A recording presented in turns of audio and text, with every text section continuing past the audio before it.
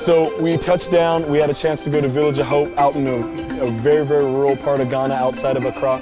And you know, when you're driving there, you're kind of wondering like, wow, I wonder what this place is gonna look like, an orphanage out in the middle of the bush. You know, and then you get there and it's this unbelievable campus. It's remarkable what they're doing over there. So that was a great way to kind of, you know, kick off the week.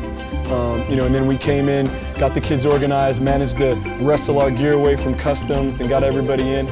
Starting the camp, the first day, you know, kids are kind of eyes wide open, but as the camp has gone on, they've really improved, and it's been really fun. It's been really fun seeing their growth.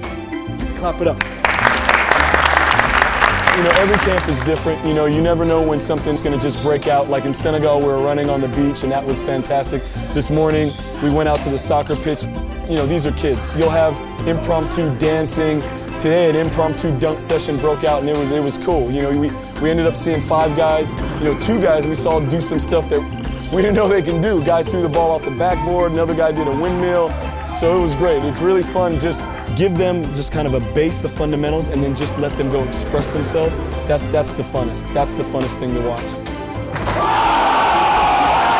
In day 2, we try to tailor the stations so the drills and the stuff is building towards stuff that's applicable to the games.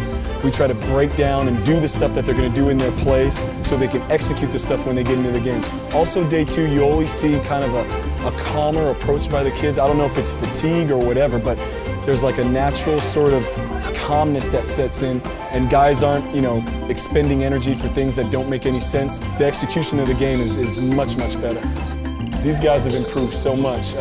Some of the kids don't have a steady diet of basketball. So when you see them get 2 days in a row of instruction, drills, positional stations, you know, team structured coaching, I mean, it's like night and day. I mean, if we stayed for 5 days, they'd be completely different. I'm really, really proud of you guys. I'm being serious. I'm really proud of you guys. You know, it's special whenever you get to spend time with guys and you get to work with them and you get to see improvement, like drastic improvement. You guys worked hard, you communicated, you picked each other up, and you guys got better. You guys got better. Now I want to see how you guys handle success. Are you going to stay hungry, or are you going to relax now? And relax. Oh yeah, I was pretty good at camp. Those guys said I was a pretty good player. I'm good. I don't have to work. What are you going to do? What are you going to do? What are you going to do? What are you going to do? All right, clap it up, clap it up, clap it up.